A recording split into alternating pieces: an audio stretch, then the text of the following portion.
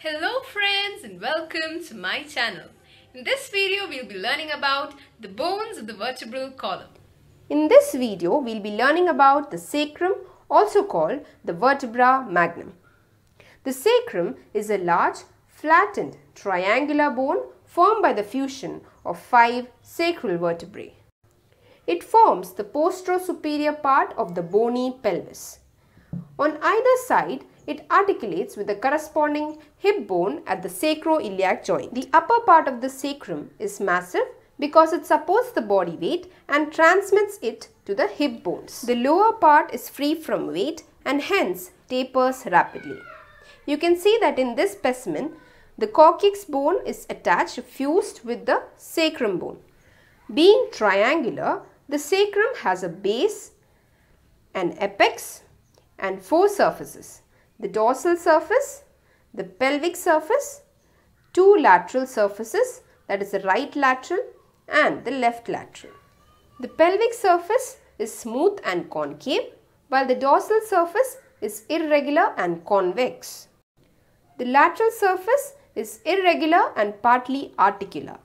The sacrum is divided by the rows of foramina into a median part that is traversed by the sacral canal right here, and pair of lateral masses right here formed by the fusion of the transverse process posteriorly and the costal elements anteriorly. These are the lateral masses. Now let's look at the features of the sacrum in detail. Firstly, let's look at the features of the base. The base is directed upwards and forwards, as you can see. It's directed upwards and forwards. It is formed by the upper surface of the first sacral vertebra and presents the features of a typical vertebra in a modified form. The body is lumbar in type. It articulates with the 5th lumbar vertebrae at the lumbosacral joint. This is the lumbosacral joint. There is presence of intervertebral disc in between. The projecting anterior margin is called the sacral promontory. The surface slopes forwards at an angle of 30 degrees. The vertebral foramen lies behind the body and leads into the sacral canal. It is triangular in shape. In this artificial specimen of the sacrum, the sacral canal is not to be seen. This is the original specimen of a sacrum, and what you see here is the sacral canal. The pedicles are short and directed backwards and laterally, that is away from the center, right here. The laminae are oblique. This is the laminae, and the spine forms the first spinous tubercle, as you can see. The superior articular processes project upwards. The facets on them are directed backwards and medially, that is towards the center. The transverse process is highly modified. Each process is massive and fused with the corresponding costal element to form the upper part of the lateral mass of the sacrum. The base of the lateral mass forms a broad sloping surface spreading fan-wise, as you can see right here, from the side of the body. It is called the ala of sacrum. This is the ala of sacrum. The ala is subdivided into a smooth medial part and a rough lateral part. The apex of the sacrum is formed by the inferior surface of the body of the 5th sacral vertebra. It bears an oval facet for articulation with the coccyx. Now let's look at the features of the pelvic surface of the sacrum. The pelvic surface is concave and directed downwards and forwards. The median area is marked by 4 transverse ridges which indicate the lines of fusion of the bodies of the 5 sacral vertebrae. These ridges end on either sides at the 4 pelvic sacral foraminae. These are the pelvic sacral foraminae, which communicate with the sacral canal through the intervertebral foramina. Now let's look at the features of the dorsal surface of the sacrum.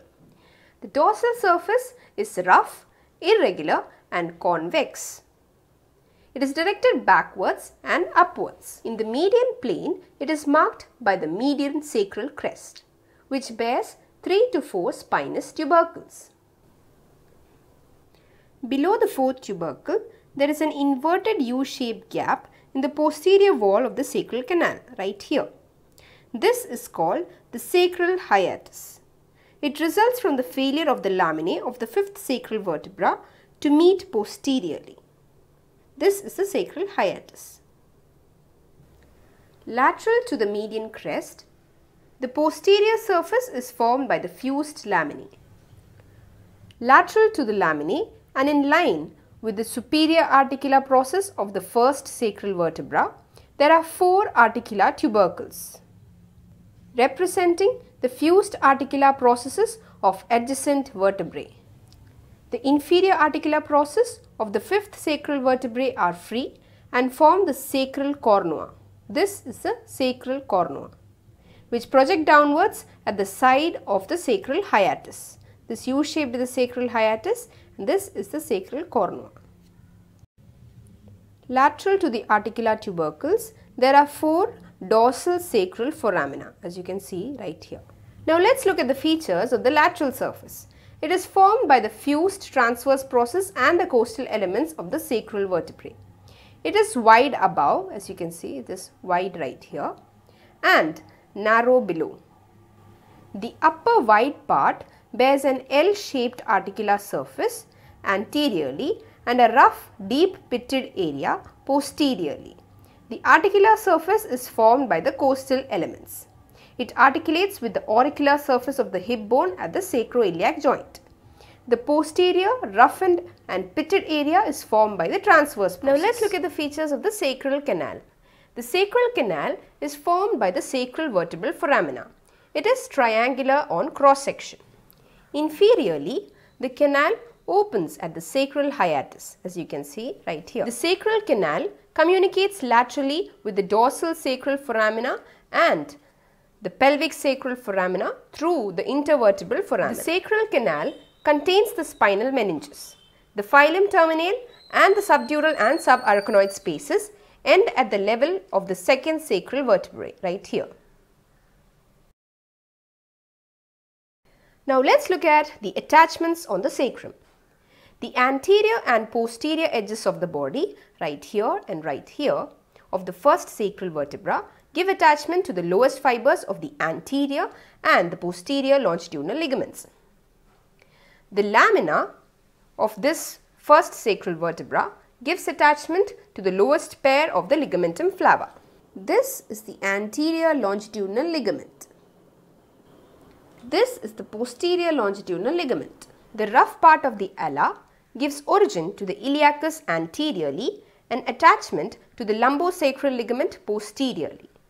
The upper part of the ventral sacroiliac ligament is attached to its margin. This is the iliacus muscle, the part of the pelvic surface lateral to the bodies of the middle 3 sacral vertebra gives origin to the piriformis, that is right here. This is where the piriformis takes origin. The area extends into the intervals between the pelvic sacral foramina right here and is E-shaped, just as I showed you, E-shaped. This is the piriformis muscle. The dorsal surface gives origin to the erector spinae along a U-shaped line passing over the spinous process and the transverse tubercles right here. This is where the erector spinae takes origin. This is a transverse section of the abdomen and the muscle you see right here are the erector spinae muscles. The multifidus originates in the concavity of the U, that is right here. This is the multifidus muscle.